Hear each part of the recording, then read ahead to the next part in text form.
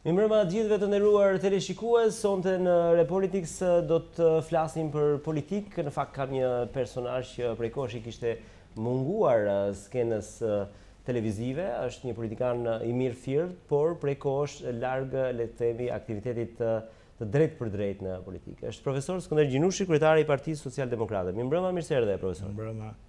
Në fakt unë po kërkoja profesor për në arkiv dhe meqense sot do doja një koment tuaj, sot është një ditë ku një nga ish deputetët e Parlamentit të Shqipërisë, pikërisht Dritan Prifti, humbi jetën ju në një fatkeqësi njerëzore, po para 2 vitesh ne kemi edhe një foto që unë e kam nxjerrë, është pikërisht kjo foto, që besoj ju e mbani mend, ka qenë një tentativë e juaja atëherë kështu e përfoli media për koalicion me të. Një koment për kush ishte sipas jush Dritan Prifti? Sigurisht ne kemi pas koleg, kemi pas mik, dhe është një personazh që ka lënë gjurmët e veta, ka luajtur një rol aktiv veçanërisht në fillim me LSI-n. Pastaj dihet dhe pjesa ku bë më mediatik ka qenë pjesa e përplasjes brenda LSI-s. Ku vlerësoj që ka tregu kuraj, sidoqoftë për çka u denoncua në atë periudhë. Dhe sigurisht që humbja e një kolegu, e një të njohuri, e një njeriu që ka kontribuar dhe në një moshë të tillë sidomos. Dhe në mënyrë të papritur është një humbje e dhimbshme, spari për familjen, që në këtë rast i shpreh edhe një ngushëllimet për fëmijët, duke i uruar edhe atë që ta përballojnë edhe një jetë sa më të mirë, si thonë. Edhe në këto kushte, se shumë vetë rriten pa baban, pa maman. Kjo është jeta. Sigurisht, në këtë rast ngushëllime familjes Prifti, megjithatë roli i tij në politikë është një rol, le të themi, shumë kontroversal, profesor. Si do ta cilësonit me një fjalinë për të kaluar më pas tek aktualiteti? Është njëna përfaqësuesit me të tëra drejtijet që ka politika shqiptare. Donë që për këto periudhat, më mehat sepse ka qenë pjesëtar në përplasjet e mëdha madje, që kulmojnë. Ju keni pasur më tepër që momente në ngjarjen e 21 janarit. Pra e ka premisat pikërisht në ai denoncim. Kështu që në këtë aspekt, kjo është ajo që ngelet mbrapa, dhe me siguri që një pjesë e mirë përveç miqve të tjerë dhe familje që e kujtojnë për shumë gjëra të tjera, në politikë do mbahet gjithmonë mend për këtë episod, ose për këto momente kur filloi për herë të parë një, si thosh, përpjekje për katharsis, ose për pastrim në nivelet e larta, me denoncime konkrete. Por që ende s'po jep frutet e saj, sepse kishte më shumë miq apo miq Dritan Prifti në kundërshtimin tuaj? Apo tani do më që ka më shumë miq, patjetër. Pavarësisht që pastaj se armiqt janë ata që preken në denoncime të caktuara dhe nuk janë aq të shumtë si numër. Ky takimi juaj ishte atëherë për patur një koalicion bashkë apo jo? Ky është i dona ka treguar gatishmërinë për të bashkëpunuar. Sigurisht, kuptohet që shumë Dritani përveç tjera ka pas një lidhje shumë të afërt me votuesit e Fierit. Ka pas zonat e veta ku, si thua, kish krijuar atë lidhjen që krijon deputeti me njerëzit, duke u gjendur në problemet e tyre të ndryshme. Pra kishte një elektorat të vetin, po themi. Gjithashtu duke qenë gjithmonë, sepse qoftë për moshën për ato nën kryetari i LSI-s, dhe ishte në një moshë që s'mund të riqe nga politika, vlerësoj që mund kontribon dhe shumë, dhe rrjedhimisht ne kemi biseduar që në mundësinë e një ringritje edhe të Partisë Social-Demokrate të bashkëpunon. Kjo ka qenë. Pavarësisht pastaj që sigurisht duke qenë në personazhe që kanë mbajtur qëndrime, si thosh, ose personat që se thush ka shkel në kallo shumë të tjerë, me një rendën që një bashkëpunim normal ta kthejnë në shumë gjyra. Ta kthejnë në pazare, thojë, sepse kështu janë mësuar vetë. Se në përgjithësi njerëzit reagojnë sipas asaj që mendojnë që do kishin bërë ata, po të kishin qenë në vendin tënd, e kupton. Megjithatë, kurse ka qenë thjesht një shprehje gatishmërie, u bëj një provë në Fier, relativisht, rezultati s'qe negativ. Ky bashkëpunim mund vazhdonte edhe për zgjedhjet e përgjithshme, por pikërisht ai kishte 2 vjet, e ka treguar vërtet një kuraje dhe në këtë rast, që luftonte për jetën, luftonte pra me. Ju e keni ditur që ishte i sëmur, besoj, prej kohësh.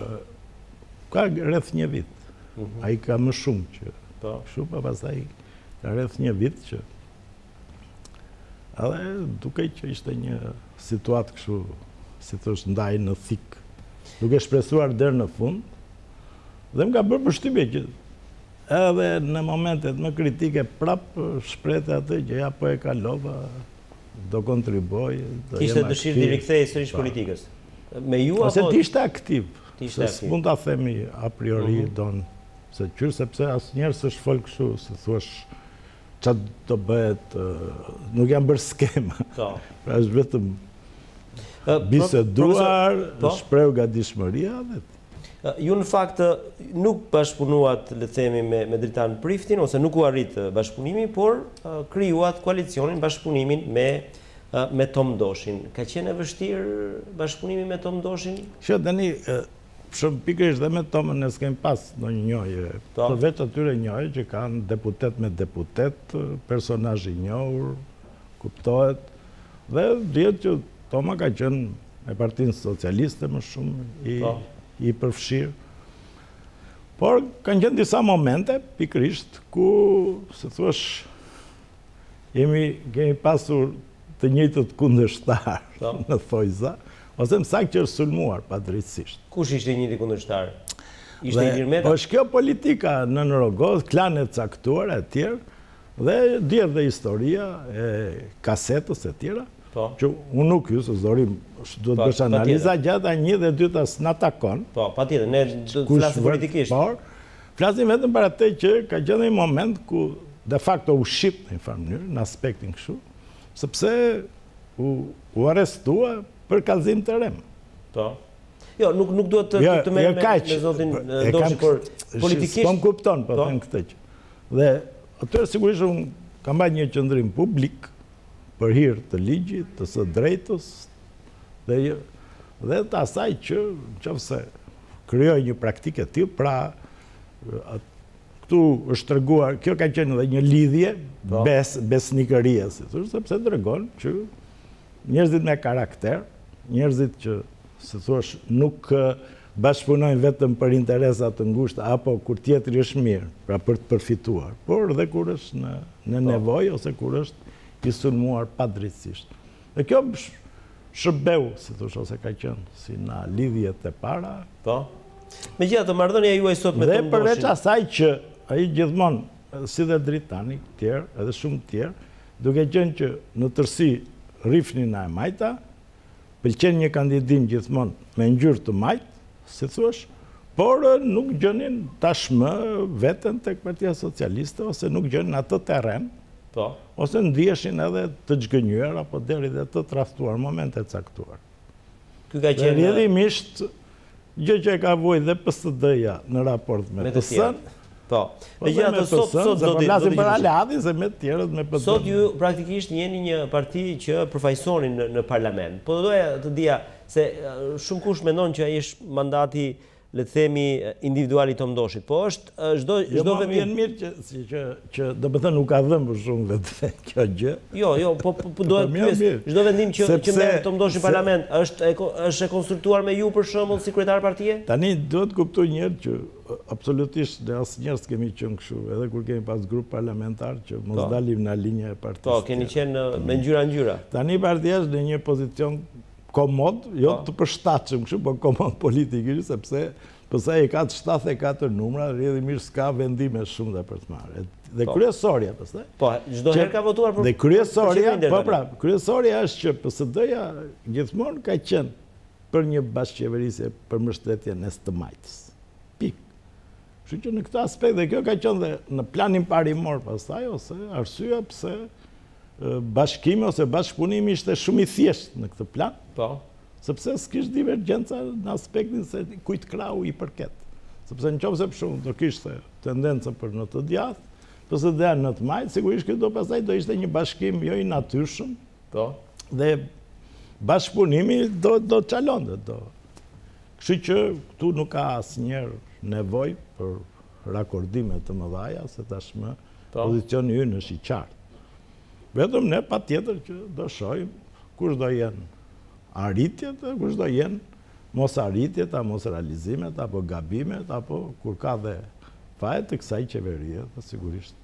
Se do shprej opinionin e vetë, dhe kaq. Në fakt do doja të ty pyesja për një gjë, meqense e përmendet 21 janarin zoti Gjinushi, sot ka pasur një deklaratë të fortë, nuk u mor shumë media se kaloi pak shkarazi, po deklaratë e fortë e zotit Rama, i cili duke drejtuar ish kryeministit Berisha, edhe për këtë ngjarje tha, unë nuk ju kam quajtur asnjëherë vrasës për 21 janarin, i tha Rama Berishës. Është një lloj rehabilitimi që kryeministi i bën ish kryeministrit?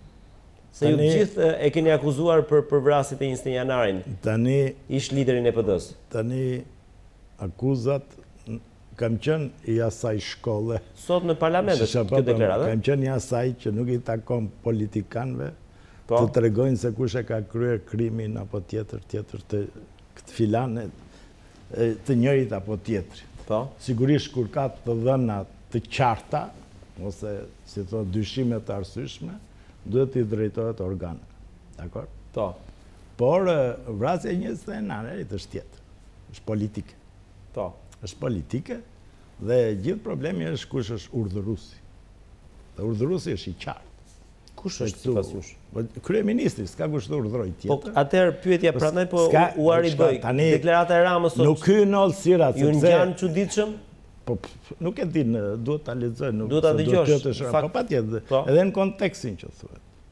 Se mund t'ja edhe në kontekst, pse unë nuk nxitova të them. Jo, nuk ju kam thënë kur tha vrasës, madje edhe për 21 janarin as për Gërdecin. Tani për Gërdecin e dim që si ka thënë. Por sepse Gërdeci është dhe më lart, dhe është vrasje për namakutëria. Pra nuk janë nisur të vrasin në Gërdec. Gërdec janë nisur të vjedhin. Janë nisur të bëjnë aktivitet paligjshëm, janë nisur të bëjnë, por dhe gjithë të kanë bërë me një vendim qeverie që pjell vetëm aksidente të këtij niveli, siç ndodhi. Pik. Pra, do quhen vendime me rrezikshmëri të lartë. Dhe kjo është vepra e bërë qeverisë. Dhe dyta, që ushtria shkon e çon predha dhe u thon fshatarëve zbërthejni një çik bashkë me familje. Okej, që të mos kalojmë te kjo ngjarje, vetëm te 21 janari. Dhe pra këtu është vrasja është për pasojë. 21 janari është vrasje. Dhe këtë nuk i takon as Edi Ramës kur kujt për të kategorizuar as vrasje. Se janë vrarë 4 vet.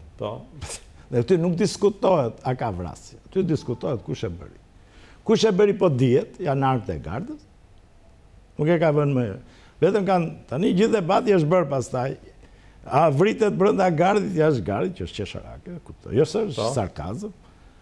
Dhe a kishin urdhër, s'kishin urdhër, me iniciativë, pa iniciativë, na pa kujdese, këto janë pastaj turnyrat që përpiqet bërë. Kur absolutisht, sepse vrasja s'ndodhin me një të shtënë, janë me qindra,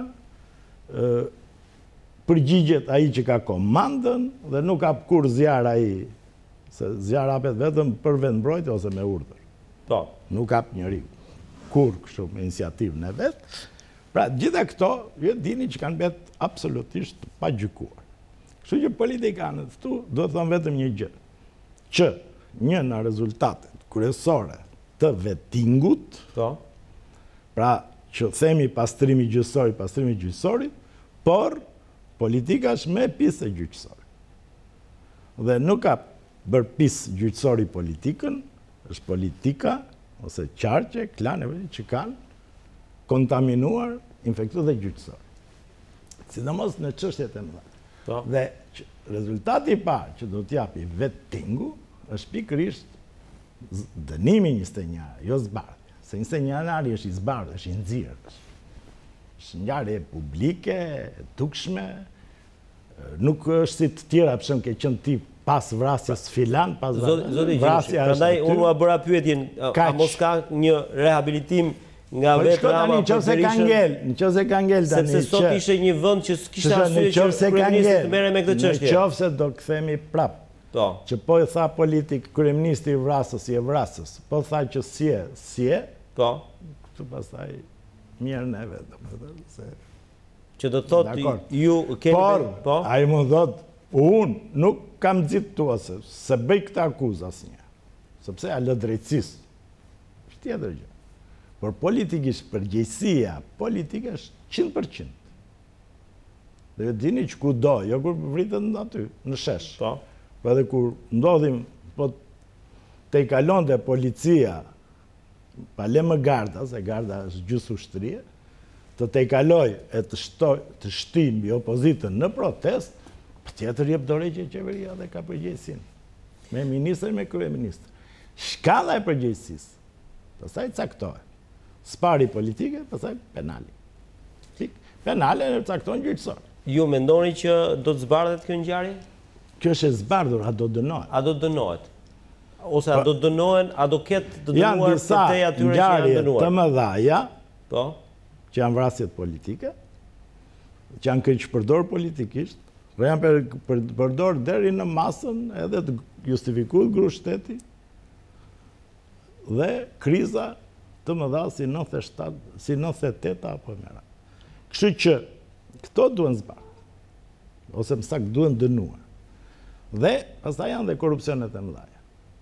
Prandaj dhe gjithë kjo historia që bëhet, jo me fotografi, pa fotografi, që ka 27 vjet. Po, ju e keni parë sot u bë një luftë fotografish? Nuk merrem me to fare, sepse nuk do merremi sa të vërtetë janë fotografit kur ke veprat.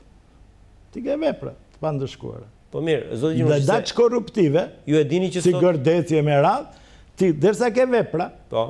Pse merresh me mirë, po, t'ju marr një shembull. Dyshimet etike, se aty fillon etika, kupton, komprometimi që ke qenë me këtë. Po, këto dyshime etike penalizojnë një gjyqtar dhe një prokuror. Ju e dini që nëse një gjyqtar me prokuror. Po, morale është prap, hiqesi. Por si është po dorëçi mund t'ia kërkosh patjetër. Asnjë politikan nuk jep shpjegim për fotografinë e vet. Po se s'po japin shpjegim një herë për krimet. Kur s'jep shpjegim për krimin, si do japin për fotografitë, vjen keq. Kur s'jepet për supervjedhje dhe korrupsion, si do japi për... Po, e qartë. Pse ishe këtu, ishe atje. Sepse duhet kuptu dhe një. Pse një pjesë e politikës implikohet me të quajturit të inkriminuar, apo kriminal, apo mafioze tjera. Kur është impliku dhe vetë. Pra kur ka kryer dhe vetë krime, na krime, që është vrasja politike, apo vjedhje, korrupsione me radhë, atëherë patjetër që ai bëhet si ata dhe shpëtimin ose mbijetesën e shet e botë e krimit. Se bëhet pjesë e asaj bote.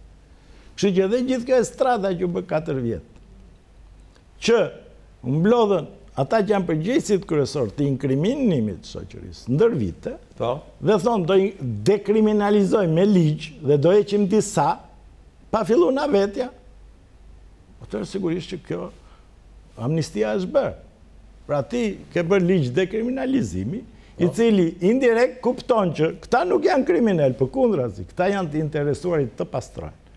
Pra as 21 janaris quhet krim, as gërdetis quhet krim, as durës kuksis quhet krim, as çangrijet e ulet për shqezës quhet krim, apo afera, se kush i kujton tani me tëra, ngjyrosje nafta të tjera, koncesionet të ndryshme që haptas duken karakterit korruptiv. Krimet ekonomike janë më të mëdha se sa krimet ekonomike deri dhe të shoqëruar edhe me për hir të krimit ekonomik edhe me vrasje politike. Dua t'ju pyes për një çështje që besoj edhe ju e keni ndjekur, po i referohem edhe shqetësimit që ka ngritur ambasadori amerikan për krimin e organizuar në Shqipëri, shkoa që qeveria ta luftojë krimin e organizuar. Ndërkohë, shohim më tepër shkëmbim batutash mes palëve dhe akuzash, sigurisht. Zoti Gjinushit, qeveria Rama si ka qenë në këtë drejtim? Keni një koment, një vlerësim në luftën ndaj krimit? Tani, gjithë, se do s'do ne do përsërisim pak a shumë njëjtën gjë. Në luftën ndaj krimit ka një aspekt që ka të bëjë me rendin. Po. Dhe sigurisht në këtë paktën perceptimi im është që në tërësi e shetur në drejtim pozitiv në rendin në tërësi. Sepse rendi ka disa tregues ku kryesorja fillon një herë vrasjet, numri vrasjet.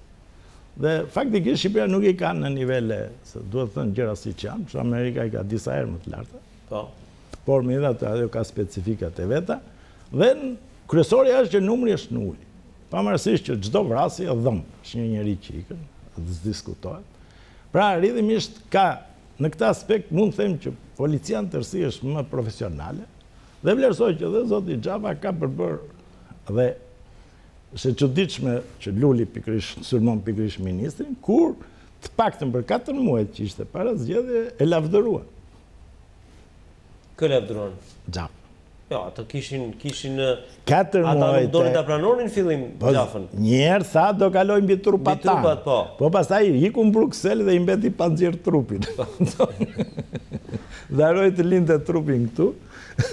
Se këto janë gjëra qesharake, se si do pengosh një ministër deputet 20 vjet, kujtun çka kritere shkishte, dhe ja thot ky Xhavës kur ai deshe vrau Xhavën 21 janar. Në 21 janar mund të vritej Xhava, kushdo nane mund të vritej. Shtën kështu Batarre, deri te Urelanës, se s'është e vërtet dhe Edi Rama ka qenë te Urelanës. Po është larguar pastaj.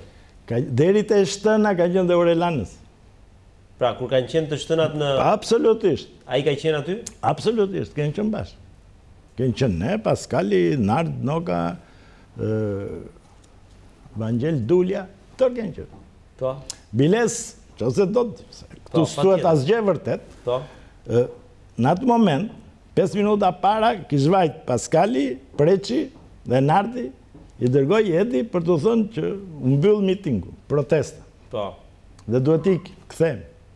Biles Preqi tha me humor, kur u thash kthehemi, që tani do ikim, mbaroj, edhe më tha njëri, ke shpëtu njërë Saliun, prap do me shpëtuar. Se thoshin, sigurisht që ka në këta, qoftë ekstremist, qoftë edhe të futur, të infiltruar, që bëjnë jo të ymë në godin. Pra, e vërteta është kjo. Dhe edhe ka fillu flasë dhe në telefon, duke me deputete vetë... Para se të nisin krismet. Në atë koka, sa kanë brit këta, kanë fillu krismet. Pra, sa u morë vesh që do ikni, dhe që dështoj plani që të pristin që të erej, filloj batari.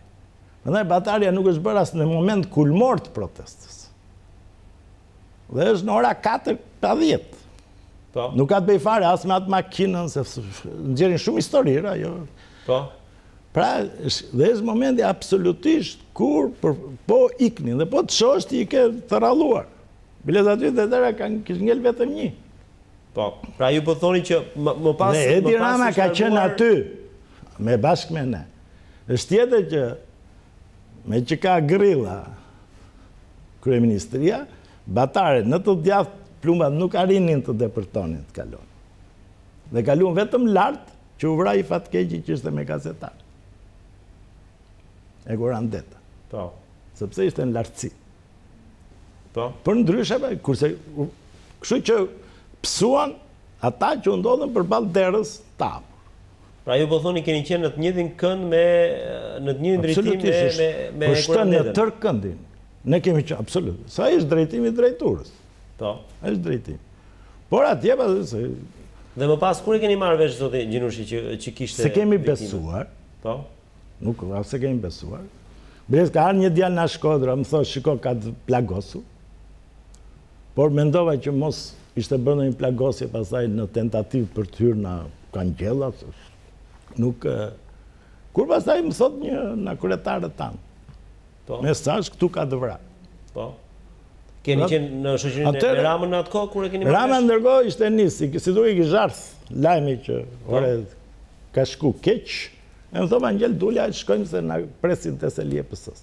Dhe kemi ikë të selje pësës. Aty pasaj filluan këto të dhënat, të vrar pa vrar, jo një me plumb në kokë, e kështu me ra. Dhe aty morën vesh pasaj që ata ishim plumbra për e Verteti, ishte shtirë në tur, që se me ndonin. Pavarësisht që i njojnë batare të tëra, po, sa me shumë da përshtinaj. Në këtë periudhë, në këtë hapësirë kohe dhe ku kaosi padyshim dominonte, a kishit mundësi ju, zoti Gjinushi, si lider të opozitës që të tërhiqni njerëzit? Bëthem sa po erdhen. Po ikni njerëzit. Ishte mbyllë në proteste. S'kish ngell njerë me këtë filmuar. Kish shumë pak. Po pse ka një akuzë ndaj jush që kishit agent tjetër, zoti Gjinushi? Po ja për kjo ishte agenta. Agenda u mbyllë. Ka që ishte agenda. Gjenda ishte që do bëhet një protest. Dhe protesta nuk bëhet me lule. Kaq. Një protest, si që thot, ke gjuhë Lulin dhe që thot. Luli, pa protesta do ju marim zvar, do ju thujem dhëmët, po ju gjutëm grusht, gjujt me shpu fut jam grusht, nëzirin zvar në zyrat. A e këtë gjuhë. Kurse këtu nuk u këshilu asë një. Edhe gjithë skenarin ti pas ta, është bëretim në policia vetë. Dhe po, është vërtetua, që kishtë pregatitje për të ardhë me vez dhe me gurë. Ka që ishte, ky që skenari, i vezve dhe gurve. Zotë Gjinushit. I vezve dhe gurve. Jo, ka patit dhe hunje. Po pra për vez gurë dhe panderolat, pra të një hunjë. Huri është pjesë protest. Tani mos për... Oke, duhet ju pyese, në atë kohë me... Shka unë e kam thënë me një fjali dhe vazhdimi. Qka ndodhi midis protestuzve dhe policisë 21 janar, ndodh kudo. Dhe quhet demokraci. Po me eksese. Kudo. Po pednojnë protest, më të butë gjykundi ti, biles, po t'ja të regosh grekve, thonë, pse ka që keni bërë, kuptimin. Për gjëra shumë më dytësore, s'ka rëndësi. Por ndodhin kudo. Nuk janë mirë, duhet sa më të kontrolluara, se dhe polici s'ka pse dëmtohet, asë. Por, der të Shkopi dhe Guri, dhe Huri, quhet demokraci. Nda që andej? Hyri plumbi, quhet diktaturë. Ose grushteti. Zoti Gjinushit, kjo shumë e plumë për e vërteti. Dhe këtë po të mbashmën, këtë citim ka bërë dhe Sarkozia, si president i Francë, kur ka pyet Artatozaj. Po mirë, t'ju bëj një pyetje, Zoti Gjinushit, se ju... Dhe kaq këtu ndajnë gjëra. E njihni shumë mirë Sali Berishën dhe... Jo, në një shumë mirë dhe gjithë që ka ndodhur në Shqipëri. A ti nuk do t'interesohet të kishte viktima nëse ju do të rriqeshit? Si e shpjegoni, se ka një sens logjik? Sepse ati i ra policia. Se protesta, pra këtë të regoj, qëllim protest, ishte të regonde që protesta është serioze. Nuk është toleruse, sepse këtë bësh me një vjedhje me presh ndorësi. Edhe që kulmonte. Dhe minimumi bëhet ore që i qeveria. Gjithë kund. Dakord? Tani, me qid, Luli kish premtu që do e shpërndante protestën. Jo, pyetja është, kur ju po iknit, pse do të qëllon policia? Sepse aji nuk qëlloj policia, qëlloj garda. Garda, okej, garda, një ta... Po kjo është pikërisht, pra. Sepse përplasja me policin mund të ndodhi me policin dhe me policin aksidente. Do mund ndodhi dhe vdekje, se Shkopi nuk është aq i lehtë, edhe Gurit mund të zëjnë vend të keq. Por edhe ato, pastaj, gjykohen e pse qëlloj garda kur njerëzit po largoheshin? Pikërisht që mos vinin më. Që thoni për shkojnë drejt një përplasje konflikti civil. Për thënë atë që tha që po erdhët prap do vras 300. Dhe kjo është e keqja që këti është toleruar hapur. A kupton? Hapur që të kërcënoj. Dhe jo të kërcënoj, dhe të veproj. Dhe gabimi i Lul Bashës është që imiton në këtë drejti. Do të bëj dhe ai të forti. Nuk kam në demokraci se unë do vi, do të marrë zvar, do të bëj kështu. Munde me vot, me dhe me protest. Po aty, 24 orë, të bjerë qeveria në qose ka bërboq. E tha dhe do në lujë. Ambasadori e tha, në fakt për një gjë më të vogël, në qose si përgjigjet qytetarit... Pa mirë, se kush e matë sash përgjigja, a i tha për libra.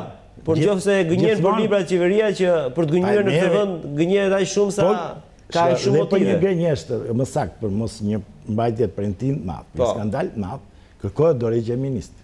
Dua të bëj dhe një... Pa diskutim. Këto duhet ishi... E keqja e Shqipërisë, se ne nuk futëm normën pikërisht që me protest, me opinion publik, qohet në dorëheqje, së pari.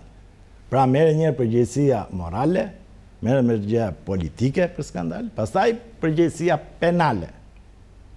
Biles unë s'jam në një tifoz i madh i përgjegjësia penale. Pse?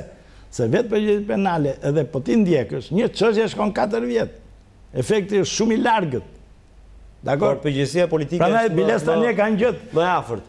Na që arritën të pushtojnë gjyka, ose ti nështrojnë, po thënë, gjyka ndaj politikës, e kanë gjë dhe si mbrojtje. Kënë gjë për mua, thot, shkon prokurori, thot. Po si mund bëj kjo, Zot Gjinushit? Si mund të sankcionoj si normë? Sepse këtu u prish... Se këtu s'kemi asnjë dorëheqje, dini që këtu vetëm... Këtu u prish e drejta e protestës. Dhe ngjarja 21 janarit është një nga momentet ku BE-ja gaboi rënd në aspektin që nuk i dha mbështetje protestës. Do të dënonte vrasjen, si që dënojnë vrasjet e qënve ndonjë, se për atë protestojnë, do të dënojnë vrasja hapur, sepse nuk ka në vrasje, nuk ka dy palë. Në përplasjet më dha, njëri e shkel rënd. Po u zumë në bashkë, çdo gjë do fillojnë gjithë. Jo e kish fajin Denis, jo e kish Skender, jo aje te proj me sharje. Po nëzori njëri ko buren, aji e... Fajtori është aji që qëllon. Aji që shprish proporcionalitetin. Pra e te kalon. Bëheja ka bujë rëndë. Absolut, sepse Shqipëria nuk duhet të trëmbet më në protestet, për kundrazi. Për kundrazi. Dhe këtë që thot Luja, që inspiron, se po të ashosh kjo është një kundërsens, në kuptimin. Kur e thamë në atere, Arvizuja tha, të jetojmë dhe këta që bën thirrje për përmbysje qeverie.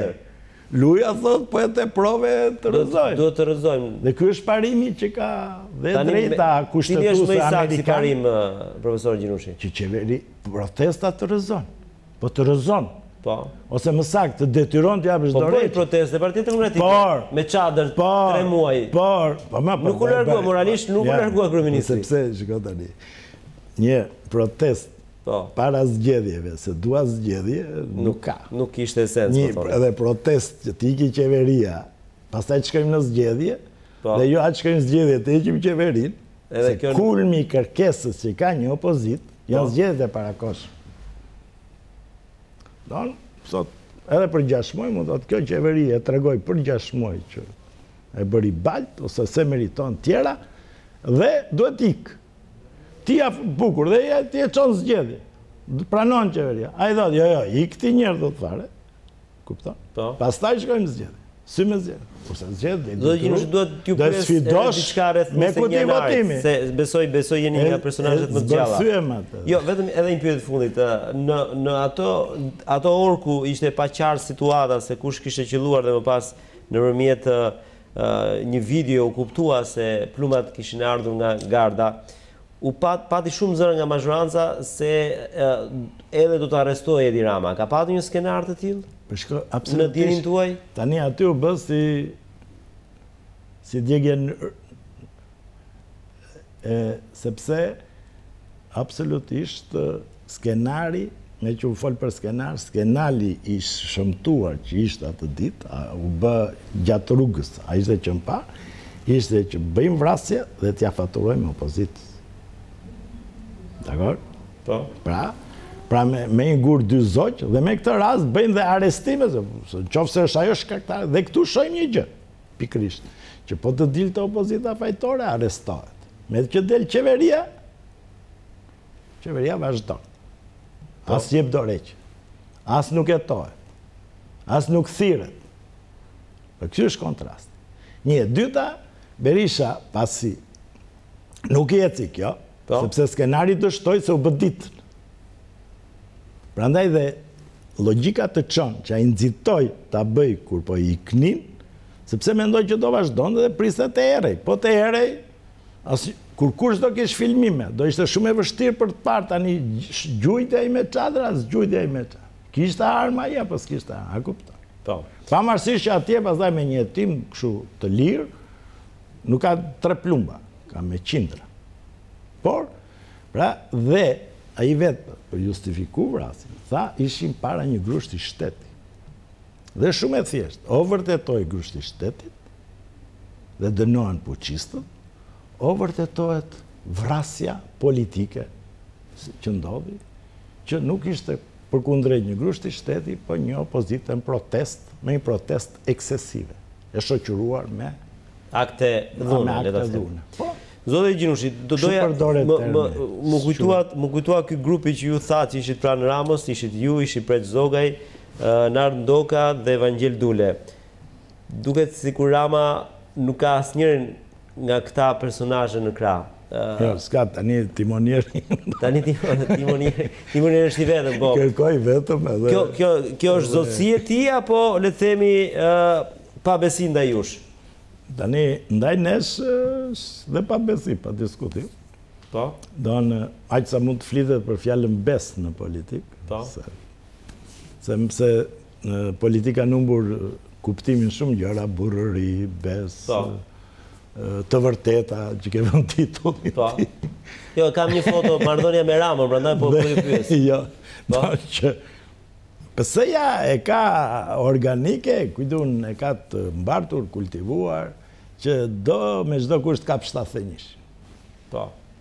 Një, dhe dyta, ka një mentalitet që mendon që çash i majt duhet votoj socialist. Dhe i takon socialistës. Po. Dhe po i more vota majtas, ja merr atyre. Pra, sikur janë me hipotek. Dhe këtë debat në PS-n e kemi bërë historikisht, domethënë. Po. Përveç 97, se s'kish vënd, se ishte situata shumë e acaruar. Pastaj në 2000-2001 janë hapur këto debate, dhe me rritjen e Partisë Social-Demokrate në 2001-shin, si gjithmonë më ktheni në histori, profesor. Jo, kaq është historia.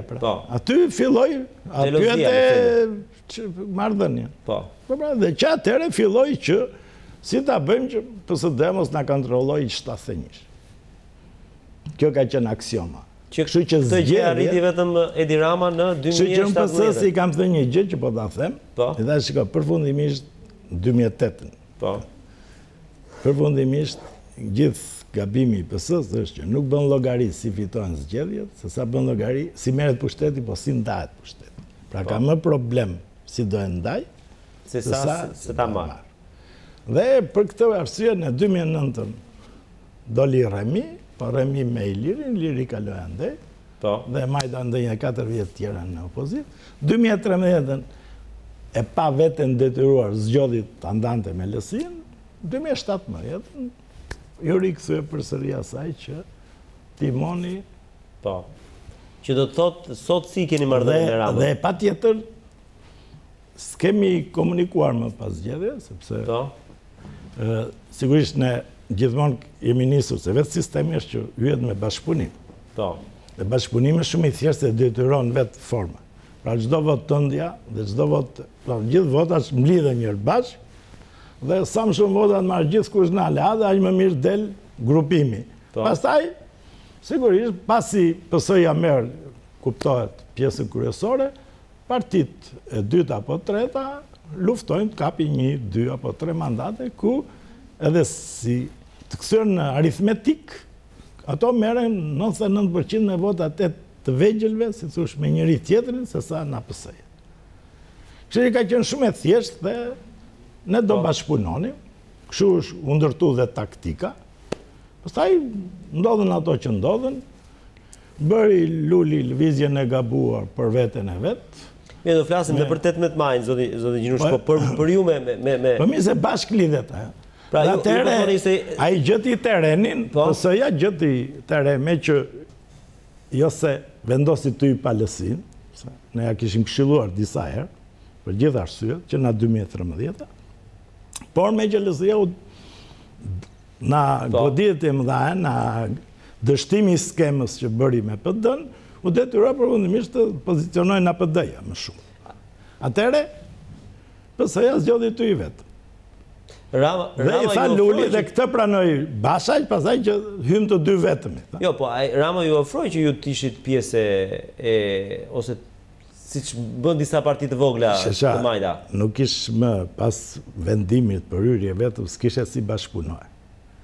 Vetëmja mënyrë ishte pastaj që, me qënë se ne luftonim 5-6 qarqe, kur them ne, po 5-6 kishim zgjedhë, nuk e pse luftosh për kur nuk ka shans për ta kap mandatin, atëhere, dhe në qoftë se ne do luftojmë fort, pra do iqnim vota, se kështu quhet, ose do merrnim vota, këto coptoheshin me taktik nere, sepse su lanë koalicione. Atëherë, për mos coptuar, cilat çonin pasaj në eventualitetin e humbjes së 5-6 mandateve, atëherë më mirë bëhet një kompromis, që unë luftoj në 2 qarqe, në bashkëpunim dhe të ndihmoj në 5 të tjera. Nuk u bë ky kompromis? Kjo nuk u arrit, mbeti vetëm Shkodra, kështu që e qartë. Për gjithë ata, po mirë që ta mbajnë mend ata që do të gjejnë publicitetin, dasha keqësi, në këtë provë se sa merr PSD-ja vetëm, e bëm Kastile që në 2015, ju mbani më, në kushte shumë të vështira, më të vështira se të përgjithshme, ose aty, dhe morëm 23.000 votë. Pra këtu nuk është që mori Toma, mori PSD-ja, i duheshim njëri tjetrit, ashtu si që i duhej dhe PS-s, deri pa u prish skema, kur pasaj u zgjodh kjo rruga antiligjore, pra pa koalicione, se ishte vendim partish, nuk ishte vendim. Me një fjali para se publicitet, jeni zhgënjur nga Rama? Si PSD po. Po si... Sepse si PSD kuptimin në raport, në këtë raport, po, s'mund t'jesh i pazhgënjur që ke hyrë bashk, ke bërë llogarit dhe për një bashkëpunim, pastaj din shumë mirë që në çdo kohë PSD-ja vazhdimisht në çdo kohë vetëm e ka mbështet PS-n. Në fakt ju keni qenë nga njerëzit më... Edhe në ditë të këqija, se këtë ka rëndësi. Sidomos në raport me LSI-n që Rama me sa duket në fund e kuptoi që me LSI-n nuk duhet bashkëpunojë. Dhe për LSI-n ne kemi këshilluar hyp atë dhe kur kam pyet sa del, kam thënë pa LSI-n del 72-74. Për gjatë këtij viti. Zgjedhje fundit. Një vit para, po për këtë zgjedhje. Po. Po, unë i dhash pa LSI-n, jo pa ne. Pas publicitetit sërish me profesor Skender Gjinushin.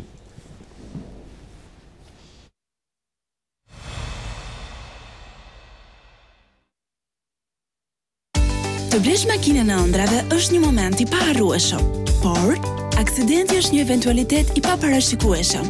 A jeni të mbrojtur nga situata të tilla? Alpsig është vetëm një telefonat larg. Me shërbimin Karuatrec mundson transportin e automjetit për të riparuar pranë serviseve të autorizuara dhe koncesionar. Alpsig Kasko ju mbulon dëmet edhe për territorin e Kosovës pa pagesë. Ofron edhe sigurimin mini kasko.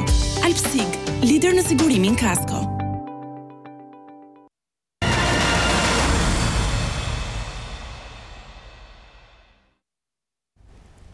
Jemi rikthyer sërish në pjesën e dytë të emisionit, jemi duke analizuar në fakt të vërtetat e Skender Gjinushit, kryetarit e Partisë Socialdemokrate. Ai na ka folur edhe për 21 janarin, duke na zbuluar disa të reja, të cilat ndoshta mund t'i komentojmë edhe më vonë. Megjithatë do doja zoti Gjinushit të ndaleshin tek ky zhgënjim me Ramën. Çdo të thotë tani që jeni zhgënjur, nuk do të ketë më bashkëpunim mes jush? Tani një pse s'ka nevojë për kuptimin. Në këtë 4 vjeçar. Kuptimin formal qeverisës.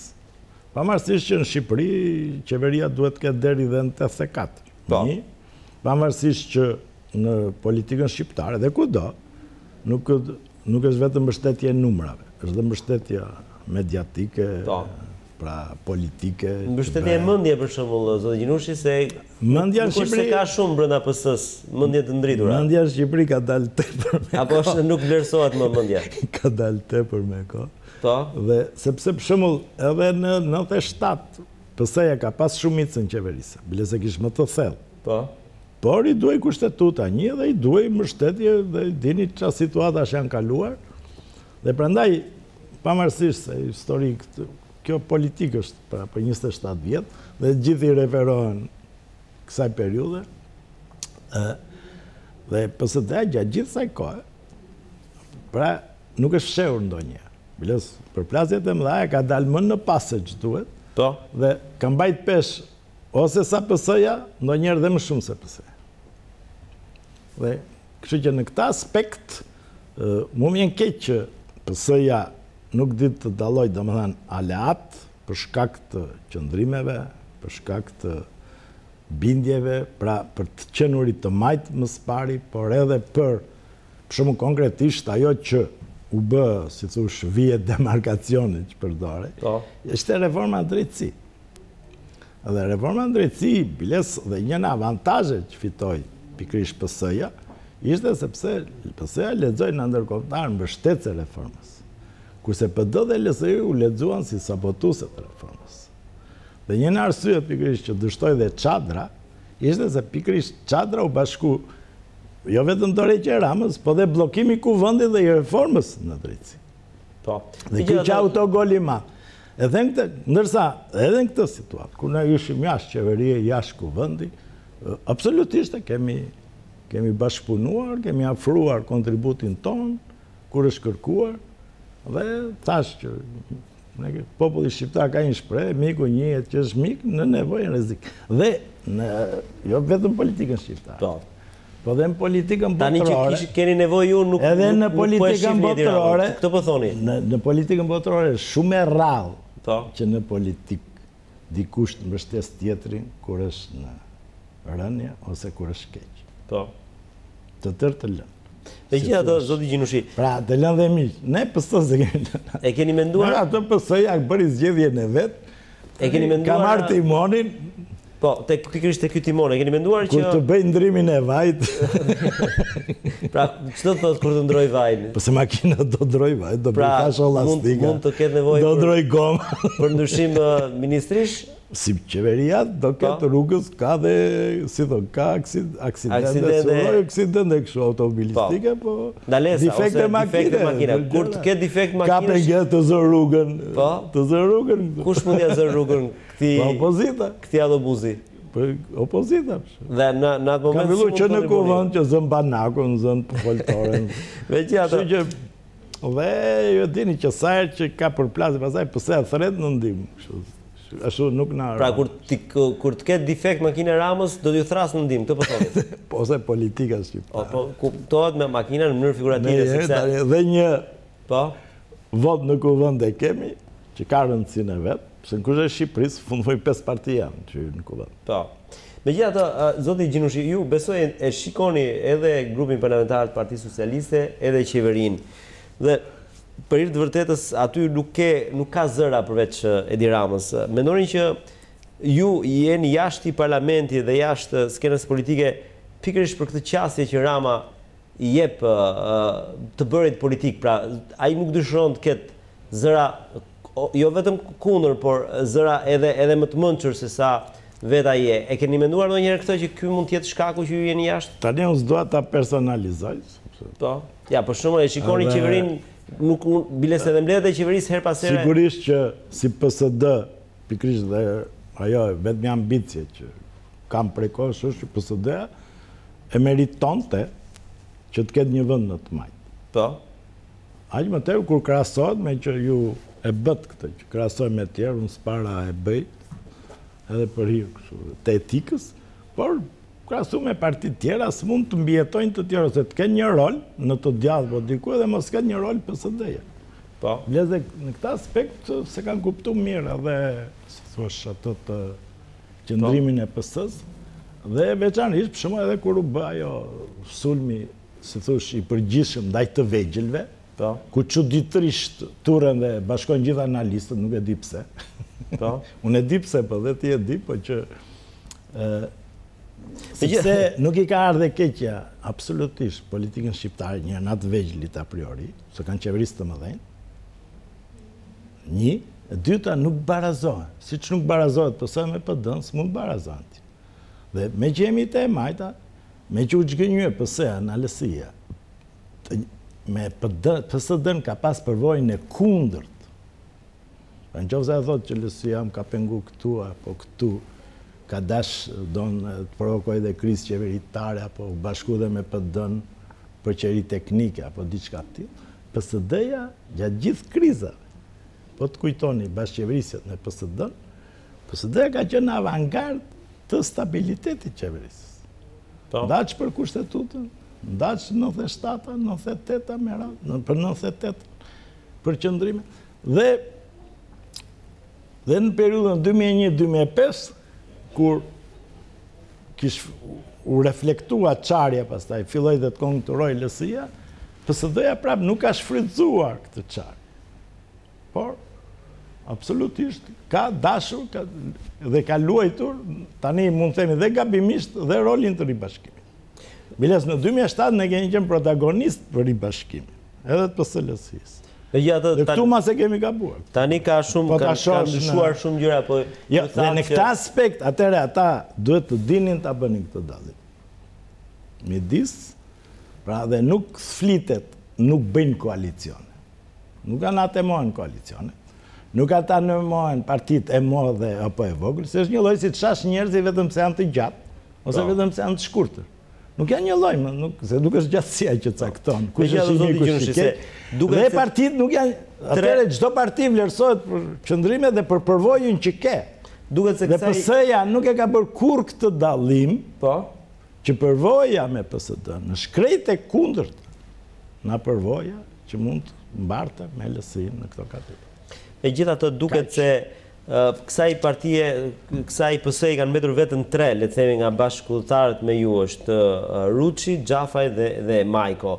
E mendonin që tashmë është shumë e vështirë për ju të mbjetoni, kur them për ju, ndoshta jo ata, po në përgjithësi brezi juaj të mbjetojnë në politikë? Se nuk, po e ktheve në brezash, pikrisht kjo s'duhet të kthej.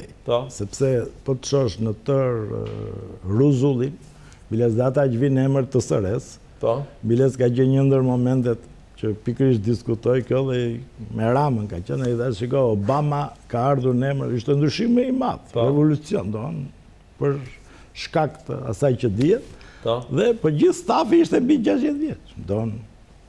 Edhe ajo dha, nuk flasim për... Ndërkohë Shqipëri është e kundërta, zë Gjinushit. Gjithë stafi është 9-30 vjeç. Dhe, jo që dihet pastaj që në mosha të kaluara, Tensi Opini transformoi Kinën në mbi 70 vjeç, ka bërë reforma. Më radikale, po. Edhe më pozitiv. Prandaj këtu nuk...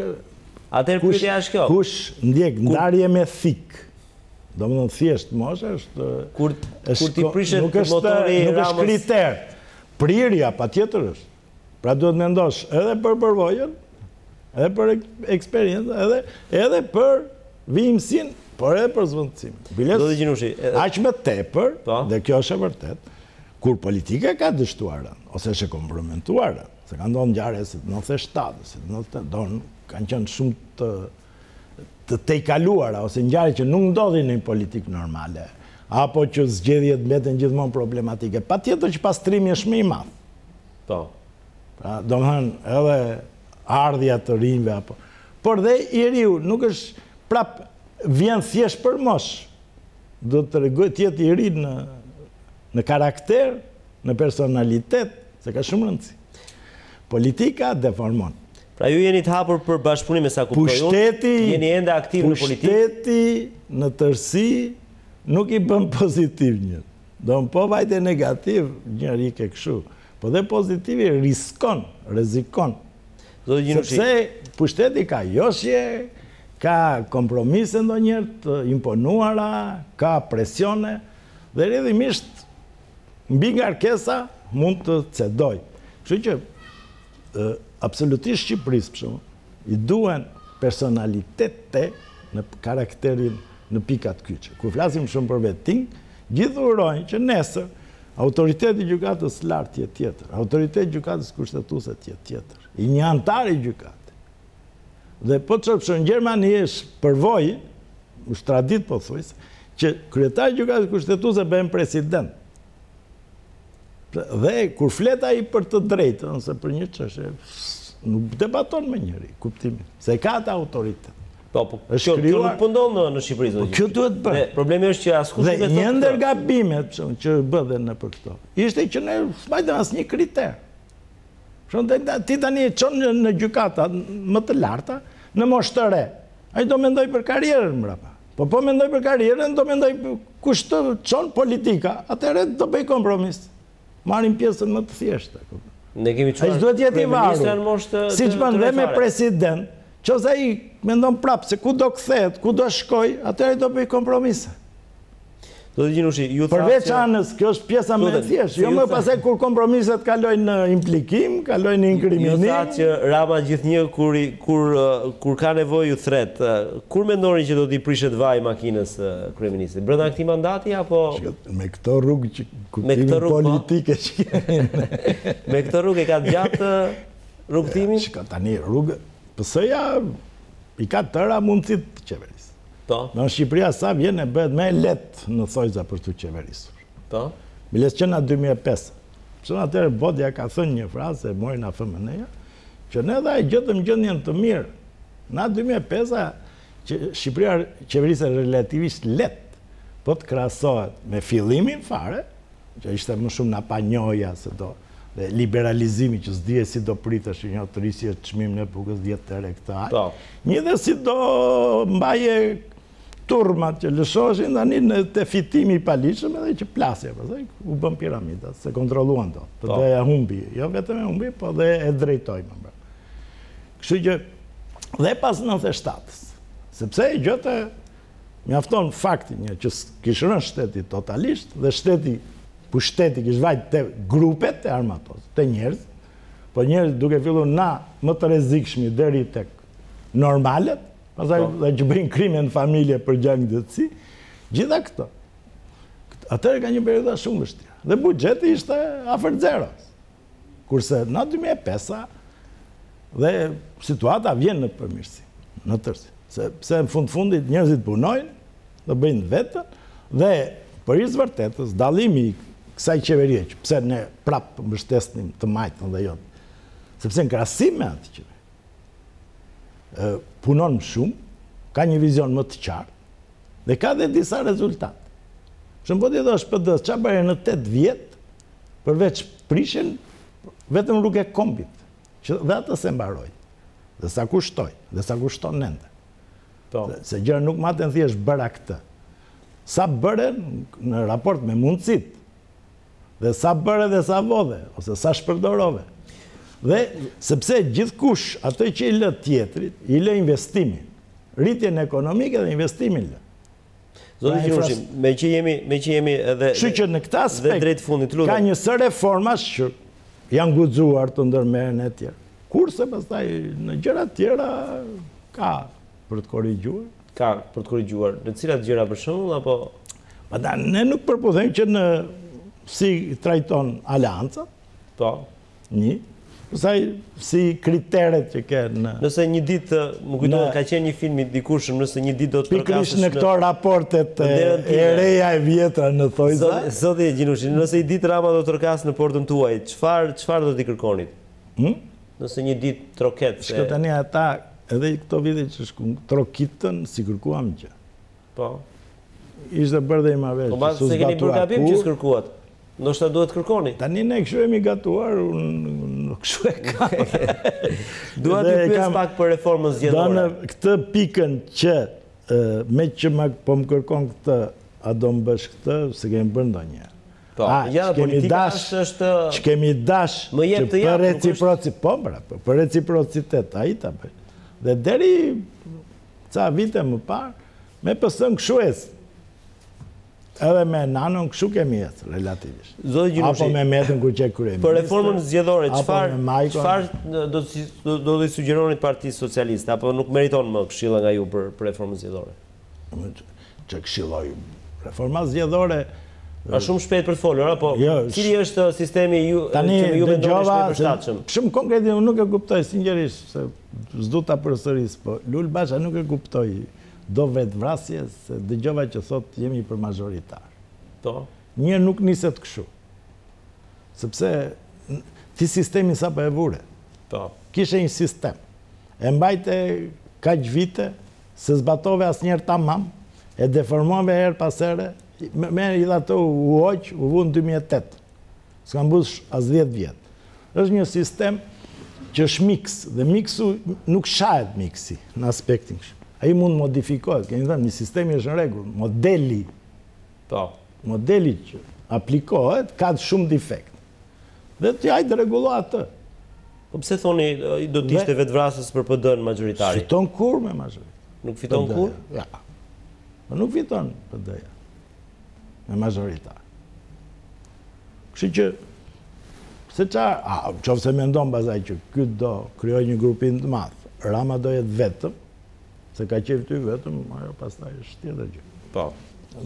Po mund vall. Por kjo është me dëshirë e ka zanafillën te marrëveshja 18 majit?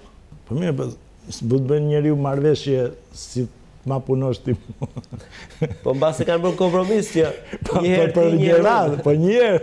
Po, sepse çu bëhet për herë. Se në këtë 4 vjeçar pritin në një mënyrë. Çu bëhet për herë. Po ju mendoni zoti dhe majoritarin s'ia pranojnë asnjë në aleatët. Ai ka ruajtur ca aleat, sidoqoftë. Zoti Gjinushit se edhe meta se besoj kur lësia ta pranoj majoritari. Dhe nuk mund të rikthehemi ne, sepse ndryshimet na proporcional, majoritar, e kundërta. Po e kundërta dhe lejohet, kurse kjo është traumatike, nuk bën kështu. Pra, do ishit kundër ndryshimit të sistemit në tërësi. Kurse ti ke një sistem që ky përdor në 2/3 e vendeve. Se ky është miks. Po. Miks, është proporcional e rajonal. Po. Është në mes. Në fakt, formalisht gjithë sistemet janë proporcional e rajonal. Vetëm majoritari ka një njeri për rajon dhe o e merdi o unë, edhe me një vot fiton. Pra, quhet proporcionalitet i të mërshëm se. Pra, e qartë, edhe ajo quhet. Por dhe rregullohet se ti fiton aty, unë fitoj këtu. Ç'është si ka? Kurse kombëtari është një listë e tërë, ka vetëm një rajon gjithë. Tërë mandati janë një rajon. Rajonali ka 5 këtu, 7 atje, 8 këtu dhe luftohet kudo proporcionalisht. Po. Këtë rregullohet dhe pjesën proporcionale.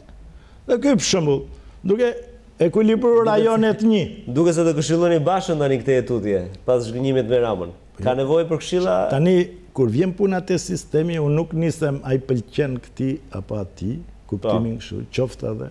Dhe absolutisht nuk mund të aplikosh pastaj një sistem që prish balancë. Do në që në perspektivë lë, si thush, a priori që fiton gjithmonë një palë. Vites demokracia është, më vjen keq. Zotë Gjinushit. Kështu që edhe ky sistem ka dhe ato që thonë këta jo veri, jo jug, jo përfaqësi. I ka sistemi. Se kështu janë proporcional në bazë rajonale, biles nuk është ky që copton Shqipërinë, përkundrazi, se ke deputet majtë e djathtë dhe në veri dhe në jug, dhe në lindje dhe në perëndim, pavarësisht që ne s'kemi ndonjë ndasit janë kështu vetëm teorike ose të induktuara, përpiqen t'i fusin. Kështu që dhe duke shtu këtë me proporcional kombëtar, qoftë dhe me një bonus, që rregullon dy gjëra. Një, që tjetë deri me fjalë që edhe një parti relativisht e vogël përfaqësohet, dhe s'ka pse mos përfaqësohet, mbi 10.000 apo mbi 20.000 vota mos marrë deputet, dhe ata kanë drejtën, është e drejtë e votuesve, se ca nuk kuptojnë këta në për kështu, që bëjnë komente, reagime, dhe mendojnë që si do dalin me kaq vota, me aq vota, po më aq se çdo 10.000 vetë në Shqipëri, çdo 14.000 kanë drejtën të zgjerin deputet. Bile çdo 10.000. Se votojnë 1,5 milion, dalin 140 deputet. Pra çdo 10-11 kanë drejtë. Mesatare, po. Bukur, dhe bonusi bën atë tjetrën që ky sistemi duke qenë si thosh proporcional rajonal që bën Shqipërinë vështirë të qeverisshme. Për shembull, Rama shpëtoi për 2 mandate, kuptimin. Po. Riftet e 69 dhe 72, gaboj rënd Luli doli 74. Por mund dilte 70. Mund dilte 69, 71. Atë do vari nga vota juaj. Po s'ka rëndi, kuptimin, po dhe me 71, dhe me 72, është qeverisje jo shumë e fortë. Atëre futën dhe idet e bonuset, po jo si që ja këputi Italia, me një bonus të arsysh. Këto dyja. Pyetja e fundit, profesor Gjinushit, ku do t'i shohim këtë tutje, përveç në media, si do jetë jeta juaj politike këtë tutje? Tani, unë vëzhgusja monitorus. Monitorus si OSB-ja? Sepse qovë dhe si për pozicion, kur tani ka një kështu parti që qeveris, të tjera, ne të qojmë, jemi një opozit brënda të majtës. Pra, ju jeni opozit brënda të majtës? Në kuptimin e aspektin që s'jemi në qeveri, po s'jemi në qeveri. S'na ka fëtu. Por ja japin votën. Pra kjo qënë mbështetje në parlamenti, normal, sepse në gjdo loj arsye dhe gjdo herë që PSD-a ka shprehu qëndërja, ka shprehu qartë që rref gjithmonë në këtë drejti.